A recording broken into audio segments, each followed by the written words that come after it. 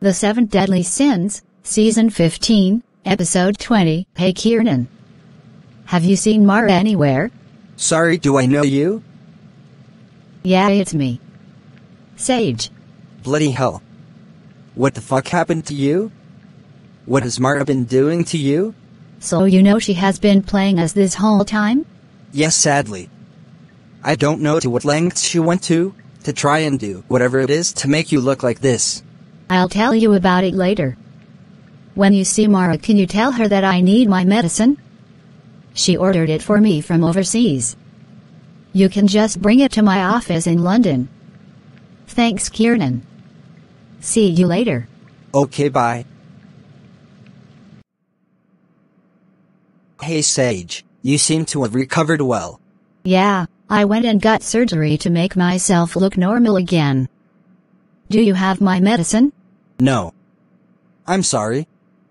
What's really going on, Sage? What has Mara done to you? I can't say. She'll find out and punish me. Sage, you are in a safe place. Just tell me what happened. Okay, well, a while back, I was really struggling with my job. And I was really tired. Mara said she had some ancient healing medicine from Asia and it would help be a natural stimulant. But she gained my trust. And what? She told me it was cocaine. And I'm now addicted to it. She made me addicted to this drug. And she said that I would die if I instantly come off it. So she wouldn't give it to me unless I signed a contract stating that she would be Prime Minister after me. That's awful, Sage.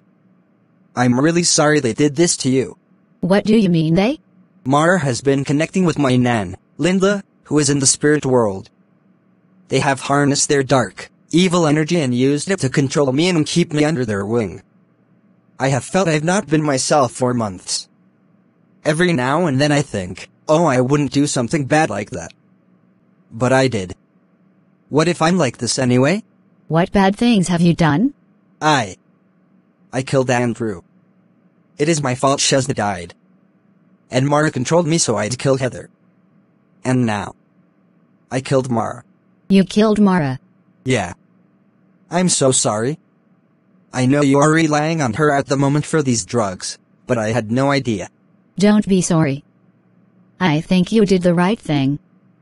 I still can't believe that I was oblivious to the silver snake. I need to make a tough decision. What do you mean? You're not going to tell anyone, are you? If you do, I'm being sent to prison for life. No, don't be silly. I need to make a decision about my job. I can't carry this on.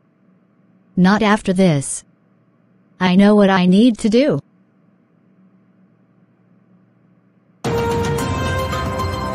Hello and welcome to World News. Today's main headline is that we have Sage here today, looking fine as ever. But she has an important announcement, am I right, Sage? That's right. Hello to the nation. I would like to make this quick. But I am stepping down as Prime Minister as of today, due to personal reasons.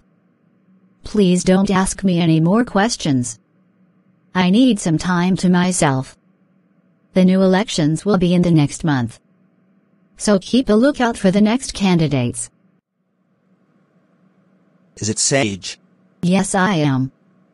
Look, I'm not in the mood for any questions about why I stepped down right now.